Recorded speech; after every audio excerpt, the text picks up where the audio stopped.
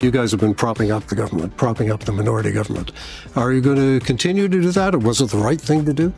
Well, I would say that's not what we've been doing. What we've been doing is forcing Justin Trudeau to deliver things for Canadians. We've been forcing and fighting with the government to deliver things like dental care. They were never going to do that. So what we've done is used our power to force them to do something for people at a time when they're ignoring the needs of people. And if you look at what the Conservatives have done in this minority government, what have they done? Nothing. They've used their power to fight to oppose things like dental care. They want to take it away from people. So what we've done is what Parliament, the way it should work. If you have an ability to use leverage, you should use it for people. Use it to give people something that's going to help them out.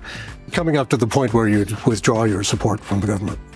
Well, we always have that ability. That's always a part of our thought process. We have the right to withdraw our support if we believe that the government's breaking their side of it, if they're not delivering on things. And we always have that ability. We'll constantly reflect on that and make the decision that's in the best interest of Canadians. Okay. When do you see an election happening? Well, it's scheduled for 2025. And so certainly in 2025. When it happens, anybody's guess. We're going to keep on fighting to make sure we get the most possible for people. And then when an election comes, I'm running to become the next Prime Minister of this country.